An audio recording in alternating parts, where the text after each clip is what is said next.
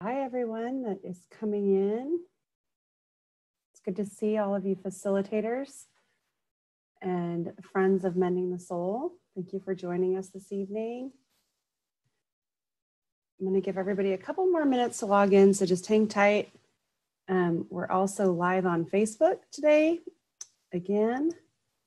So everybody on Facebook, feel free to ask questions there. Let me know if you have questions there. And we'll get started in just a few minutes.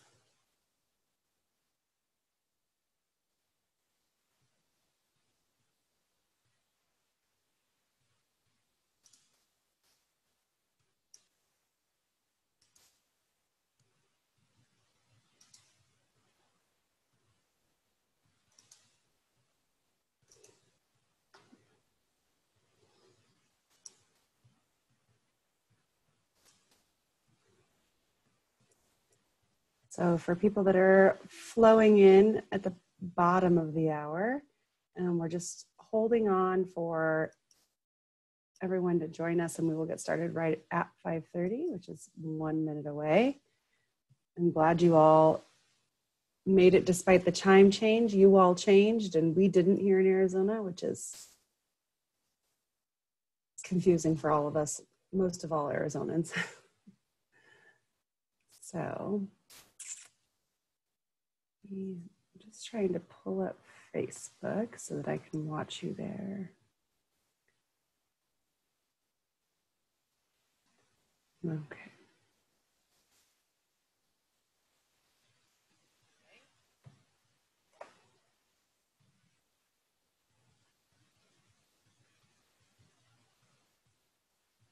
All right. Okay. So good.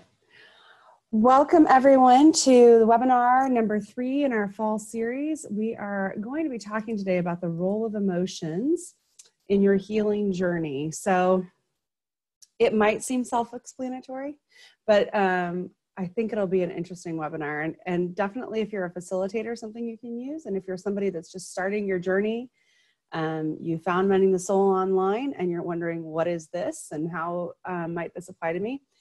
This will be helpful to you as you begin thinking about your emotions related to any kind of hurts or wounds that you've had from the past.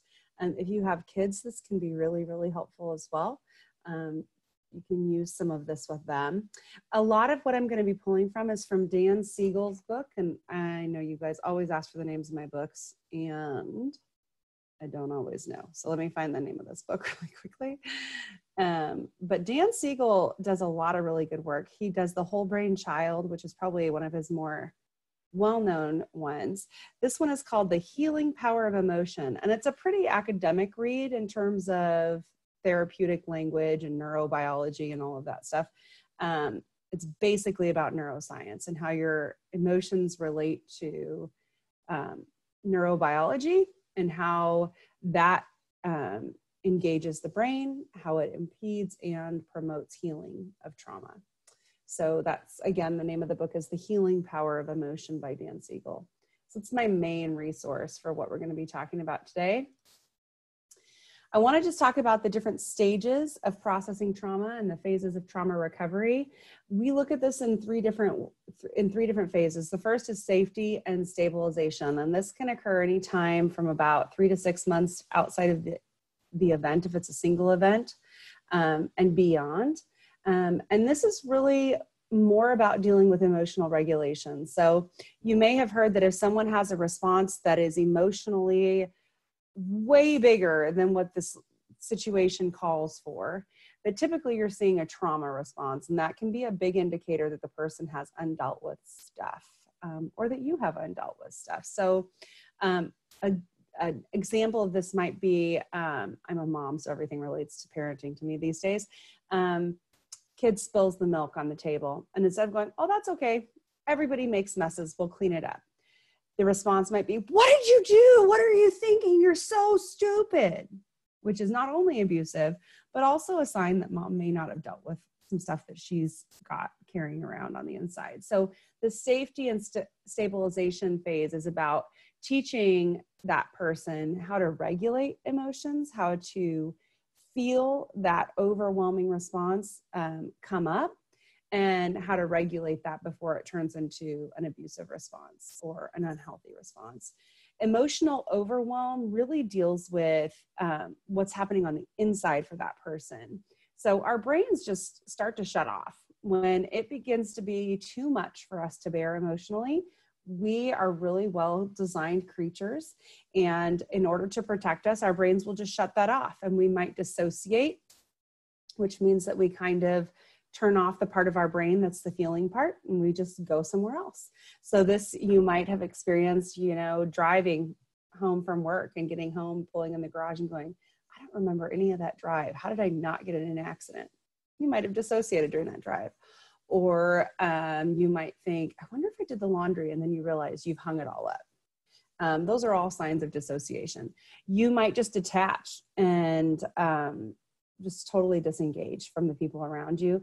They'll be talking to you and you're daydreaming. There's a lot of different ways that your brain can shut off so that the emotions are no longer overwhelming and you're really not engaging on an emotional level and really not present in the here and now with the people that are around you. But once you've done that, once you're safe, you're able to regulate your emotions, you can actually talk about the events without going into hyperarousal or hypoarousal, which we've talked about in previous sessions.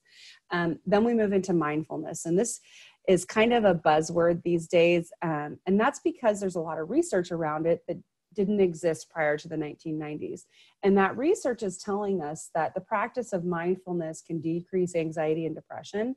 And it really does have a healing mechanism to it that allows you to pay attention to yourself in a particular way that has a healing agent. So this is really almost looking from the outside in. What is happening for me right now? What am I feeling?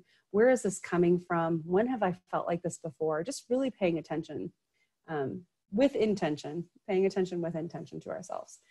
And then the final stage is self-compassion, coming to a place where we're able to not only be mindful of ourselves and see ourselves, but we are able to be kind towards ourselves and understand our motivations, understand our triggers, and be compassionate about those things. And the outcome of self-compassion really is an increased capacity to care for others. And this is the biblical principle of bearing one another's burdens, right? So that's the end goal, is to be able to be healthy enough to be in relationship with others in a way that represents what we believe is the true design of relationship from a biblical standpoint. I'm sorry about that lighting. When I lean back, it wants to make me orange. It's like, it could be a game. So I apologize for that. And I move a lot, so I'll try to keep it simple.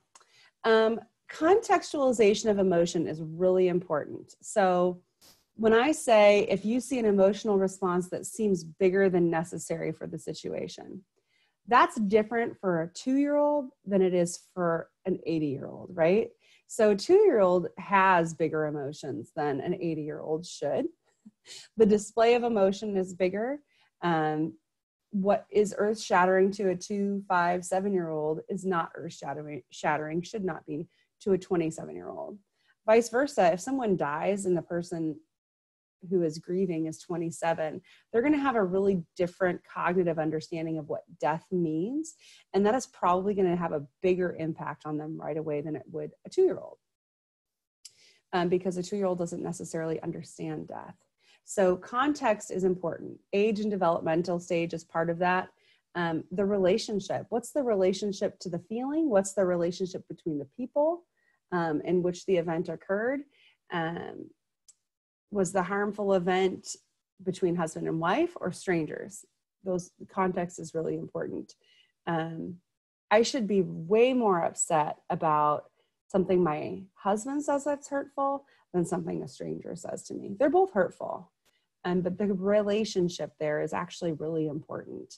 And if I am over responding to things that are outside of those really intimate, integral, important relationships, there may be a reason for that. Culture, what's the cultural context that this situation is taking place in? What's normal in one culture might not be normal in another culture.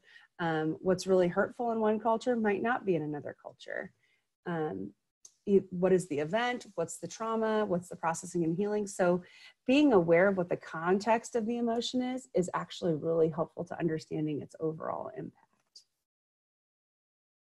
And I'm just doing some cursory stuff here, and then we'll get into the nitty-gritty of what does this mean. So this is a big one. I've noticed recently in my conversations with clients and with Mending the Soul people, of the use of negative and positive emotions, and this overarching feeling that there are emotions that are good for us and there are emotions that are bad for us, and maybe even that we're not actually supposed to be emotional. And so I want to challenge that language a little bit and our understanding of what that means. So just generally speaking, positive emotions, we would categorize those as being joy, interest, enthusiasm, laughter, empathy, action, curiosity, anticipation, pride, desire, and hope. And negative emotions, we might put in that column apathy, grief, fear, hatred, shame, blame, regret, resentment, hostility, anger, and despair. So I 100% get why someone would say these are positive emotions and these are negative emotions, because the positive ones are a whole lot more fun to feel. They're a whole lot more fun to experience for the most part. And the negative ones hurt. And so we're going to call those negative. But I would like to posit that perhaps there is no value, positive or negative. My husband's a CPA, so when I hear positive and negative, I think deficit and, savings and you spent too much. I don't think it's the case with emotions. If we fail to experience grief, we will never heal a loss. If we fail to experience fear, we will step into danger every time. So fear is really positive because fear warns us of danger. If we never experience regret, I wonder if we've learned anything. If we are never angry, we actually aren't even experiencing the same emotions as Jesus. Jesus got very angry. I would say Jesus even despaired in the garden when he was praying. Maybe not in the same way we despair, but he was for sure sad and he was sure heart heavy. So I think a perspective shift in the labeling of positive and negative and just calling them emotions is sometimes necessary when we're learning to feel the things that are more socially considered negative emotions, especially for those of us that have been trained that there are only two acceptable emotions, anger and happiness, and everything else is not allowed. I liked this picture here of the big bad wolf and the three little piggies in their house of straw, and that anxiety and depression somehow have the power to blow this house of positive emotion down. And I'm sure for anybody that has struggled with those emotions, anxiety and depression, that feels tremendously true and weighty. And so if I allow the train to start moving in the direction of depression and anxiety, if I allow those emotions to come in, I risk losing the traction I've gained in building fun and hope and desire and happiness. And we're going to talk about how that may or may not be true and how to challenge that. But I want to just say it's understandable that would be a fear. If I step off into this abyss of sadness, and if I step off into this abyss of pain, and if I grieve the loss of parents that were loving and kind, if I grieve the loss of a childhood full of innocence instead of trauma, will it ever stop?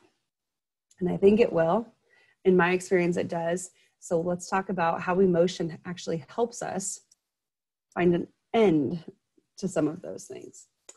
So what does it mean to stay with an emotion? A lot of times, if you've had any therapy, your therapist might say, stay with it, stay with that. When you start to cry and your initial response might be, no thanks, I'd rather not stay with this emotion. But what does that mean? I know that a lot of times I hear participants and facilitators and even my clients say, I just don't want to be sad anymore. I just don't want to feel this way anymore. Why can't I just stay happy? When will I ever be happy? How do I make the pain stop? I want to stop being angry. So all of these are a desire to come out of what feels like a really negative emotional space. And I wonder if the reality is that in these cases, that the emotion has not been acknowledged, tied to the experience or the event, but it's a sadness in general. I'm sad that I'm not this. I'm grieving the loss of innocence. Because truly, once we acknowledge those emotions and we allow ourselves to actually feel it, we can begin to heal it. If and until you acknowledge your own emotions, their context, which we talked about earlier, their impact, and actually feel those feelings, you will continue to fight this tug of war with them. So my sense often is for people who are trying to escape the negative feelings that they are afraid of, they haven't really felt those feelings. They haven't cried for themselves. They haven't reached the point of compassion for self. And so they're in this tug of war of, I refuse to be stuck in this place, and they're pulling on this. And meanwhile, the wound is pulling on this, and it creates this tension. And it's that tension that is so uncomfortable. Dan Siegel says, consider a time, and I'd like you to do this if you're watching, to go ahead and do this with me. Consider a time in the recent past when you felt emotional. So just consider the word emotion and what that means to you. It might be good, it might be bad. What was that experience like for you? How did your state of being impact others around you? What happened before you became emotional? And what was the outcome of that emotional experience? So as you consider that, I want you to think that perhaps this state of being emotional is the most human thing that you could experience, because to be unemotional is to be not the way God created us to be. But all of these questions are questions that we would also ask as we process our trauma. What was the experience like? What was the impact of how we reacted? What happened before? What happened during? And what was the outcome? So these are all things that as we become mindful, we're going to keep considering. And that is really how we stay with the emotion. And once we do that, we move into this wonderful phase called transformation, where that wound gets acknowledged. The pain of it is felt, its impact is identified, and we begin to heal and transform. And transformation, I love the way Dan Siegel says this. He says, transformation feels as if some basic architecture is being remodeled rather than just new furniture being put in the house or moved from room to room. There's a deep structural change, even if quite subtle, that alters the backbone of existence. So I can really see this in my own life. I'm curious if you can see it in yours as you have walked through healing, if you have it all. This is the difference between playing whack-a-mole with your defense mechanisms and actually experiencing real change in your reactions. So one of the reasons the Mending the Soul model works, and other models like it, is that we are not changing behaviors to impact emotion. We are acknowledging our emotions and healing wounds so that our behaviors will change, so that we can have new life. And that is an architectural change. That's Joanna Gainsing our souls, right? That's changing the function of the rooms, how the structure is built, where the supporting beams are. We're not just moving the couch from one room to another.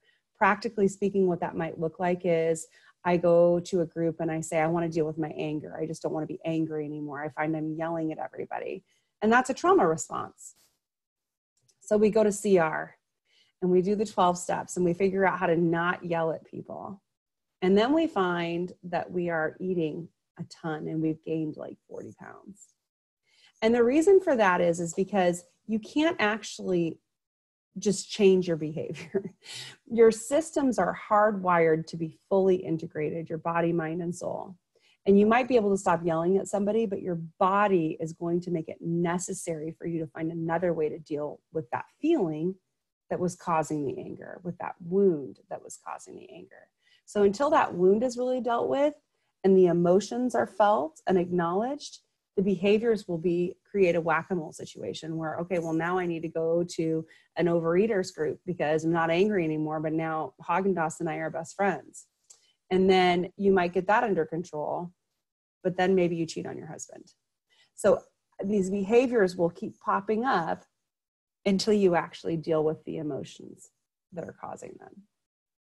And so I said a word there called integration, which is really the ultimate goal that we're working towards as trauma survivors. And that is a full integration of body, mind, and soul.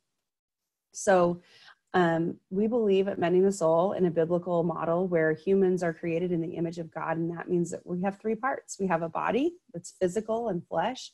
We have a mind that thinks and reasons. This is our cognitive center that is able to make decisions and practice ethics and raise children and do math and all of those wonderful things. And we have a spirit, we have a soul. And that is the part that connects us to others and connects us to God. And that is the part that really gets wounded deep down inside when we experience trauma. And Dan Siegel says, in short, emotions play a creative role in the regulation and development of an individual's cognitions and learning throughout life. And so this is like from infancy on. So the emotions that an infant experiences changes the way that their cognitive development processes develop. So if they experience a lot of neglect and a lot of unmet emotional need as young as 3-4 months old, it will change the way that they develop cognitively. So emotions actually have a really creative and dynamic part of how our brains function.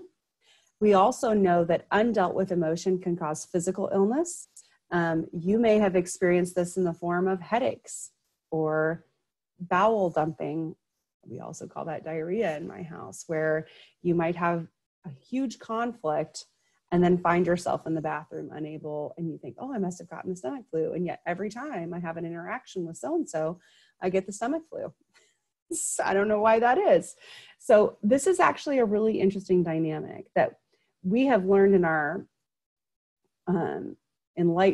post-enlightenment world, that we can just treat a psychoanalytical approach where we're just talking about our feelings. But if we don't have this full integration, we're actually not dealing with the main problem, which is that trauma disintegrates us. It separates those things. So when a child or an adult experiences trauma, it actually shuts off the creative centers of the brain. It shuts off creativity. It shuts off imagination. It shuts off the part of your brain that's able to process a lot of that in a creative way to help you deal with it. So some of the things that we're going to talk about in terms of processing emotion are going to be how to reintegrate those three parts. When trauma survivors experience this disintegration, and it might be through dissociation or another detachment mechanism that your brain uses, healing requires a reintegration of the right and left hemispheres. Dan Siegel says that in dissociation-prone individuals, a trauma that is perceived and processed by the right hemisphere will lead to a disruption in the usually integrated functions of consciousness. So if the right part of your brain is the one taking this trauma in, the left part will say, I'm out. I'm completely separating. I'm not going to have an integrated approach to this. So this is the equivalent of when Dan Siegel talks about flipping your lid. So you have the feeling part of your brain and the cognitive part of your brain. This is the part that makes decisions. This is the part that freaks out when you have trauma that goes into fight or flight. And he talks about when you are triggered, you flip your lid and this cognitive part of your brain just isn't functioning anymore. The only thing in control is this emotional part. So that's kind of what he's saying here, is that it's a complete disintegration. The parts of your brains that are designed to work together for full functioning are no longer working. So emotional processing, the role of emotions is to help you reintegrate so that your whole system is working towards healing. Sensory motor activities. So these are body movements that you can do to help re-engage your brain and integrate your brain. So if you happen to be hypo-aroused, which means that you might be depressed, you might be lethargic, you might feel very tired and sleepy. If you find yourself in a Mending the Soul group and you're yawning and you are having trouble staying awake and you're having trouble paying attention, this might be you. Turn on the lights in the room, make it brighter. Louder, upbeat music to activate your system. You might hold a plank for 60 seconds, probably not in the middle of a group, but if you find that that's you, you might do it before group. Jumping rope, going for a walk, run, or jog, whatever you're capable of doing. You might take a stability ball and sit on that during group and bounce on it if you're able during group to keep yourself activated. Another way to do this would be to dance. Oftentimes just leaving the house if you struggle with depression can be a huge step in activating your system. If you have the opposite problem and you tend to be hyper aroused and you need to relax, you might want to turn the lights down in the room. You might want to play soft music. You might want to rock in your chair instead of bounce. You might want to do some yoga or stretching, take a warm bath, use aromatherapy, or even massage. And once you've done that, you're going to want to take an assessment of your body. So the first step in re-engaging is to relax or activate so that you are within this window of tolerance where you are neither high nor low, you're right where you should be.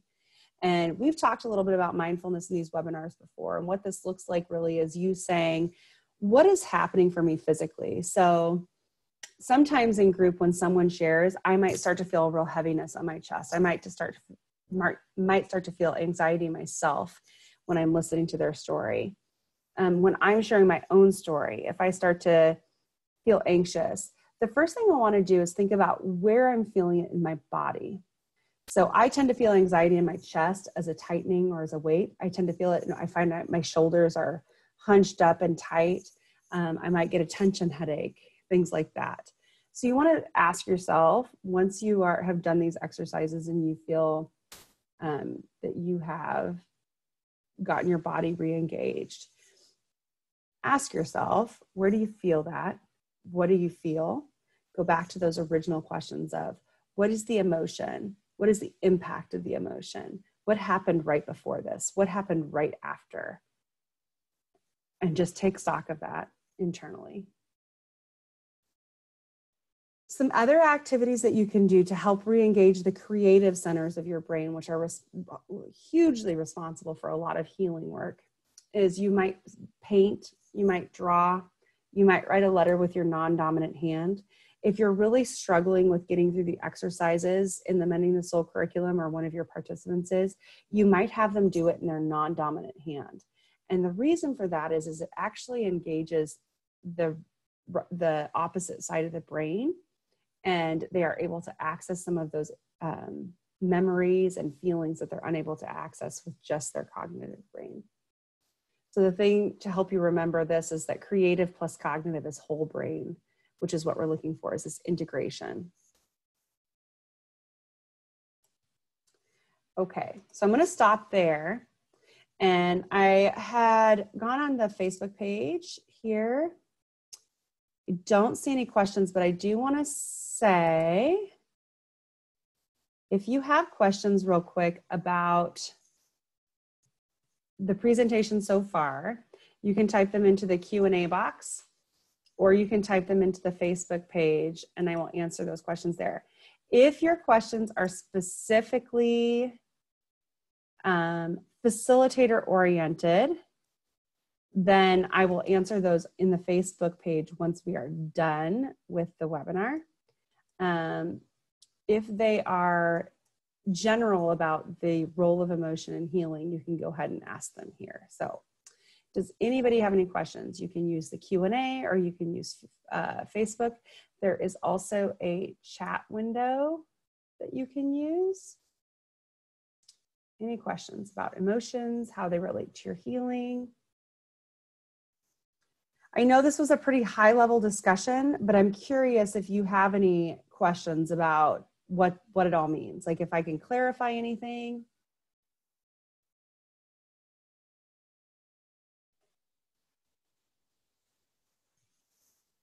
No? Okay, there we go. Maintaining it, Sherry. So Sherry says, can you talk about maintaining a level of negative emotion? Yes. So this might look like when I ask myself those questions, when I go back to these questions that Dan Siegel posits. Hang on, let me pull them up. I'm on 2 screens and I'm also going blind. Okay. No. What was the experience like? How did your state of being impact others? If I just go back to what was that experience like? If I ask that question about any of the traumatic events in my past, I immediately have an emotional response. And it's not positive. I'll say that. And so if I stay with that, in the beginning, I might only be able to do it for 5 to 10 seconds because it's too painful. And it's going to look like me crying. And then suddenly my brain will just shut off. So I'm sure you've seen this, Sherry, in running your groups where somebody gets super emotional and then they go, okay, I'm fine. You want to say, and even say to yourself, if that's you, can you stay with that just a little bit longer? And the way I think about it is the little girl that all that stuff happened to was never allowed to feel those feelings. And those feelings didn't disappear and evaporate like air. They're deep down inside and they deserve to be felt. So the way I allowed myself to do that is I slowly created space to give permission to the little girl to feel her feelings. And mentally, that allowed me to not see it as me as an adult boohooing over the past, which we're told not to do, but as me allowing that little girl to have the time and the space and the safety to feel the feelings she didn't get to feel 35 years ago. And slowly but surely, I was able to let her cry for 5, 10 minutes at a time.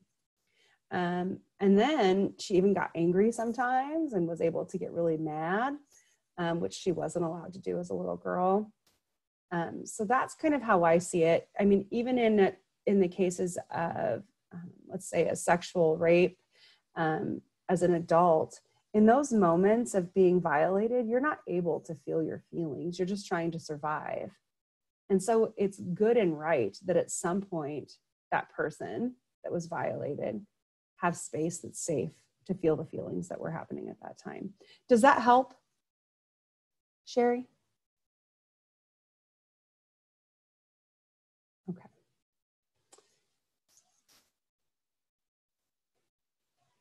Something's thinking.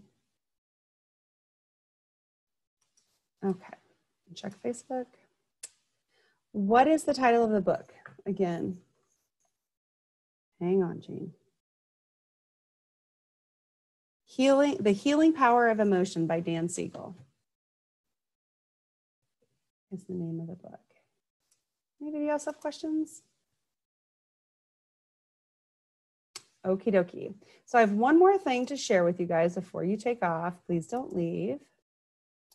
So you may have gotten an email in your email box, which is where we typically get our emails.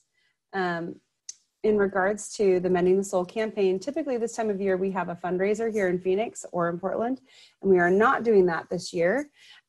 We are doing this instead. So we are doing a big campaign this month called the Gift of Redemption. We have a $50,000 match that it is promised to us. So for every dollar up to $50,000, is worth $2. And we have a goal of $100,000. So if you weren't aware, yes, we sell books, we do all of those things, but a large majority of our operating costs is raised through donations. You'll be getting weekly updates from our website and in your email. If we have your email from directly from Dr. Tracy, he's done some taped messages for everyone. A lot of the things that we're doing are going to be covered in a webinar that I'm hosting on the 6th at 6 p.m. Arizona time, and I'll record that and we will have that posted for you as well. But I'm going to be talking about all of the things that we're doing. As you know, we've got some new initiatives. We're doing a lot of new things. There's big things happening in Africa and domestically, and we're really just trying to be equipped for what has been a real huge uptick in interest for the services that we offer and the ministries that we provide. So we have new curriculum coming out soon. And I'm excited to be able to share that with you soon as well. So if you're interested in what else is going on in Mending the Soul, you can join me on Wednesday or watch the recording. So November the 6th at 6 p.m. Arizona time, and that'll be posted to our website soon. If you would like to donate, you can go to this URL, mendingthesoul.org, the gift of redemption 2019, and donate there. Every penny counts. You can give a one-time donation, you can give a monthly donation. Questions about giving and what that looks like and what we're raising money for? Anything I can answer there? Any other questions about the webinar content? Thank you, Susan and Jean. All right, guys, ladies and gents, thank you for joining me this evening. I will see you all in a couple weeks.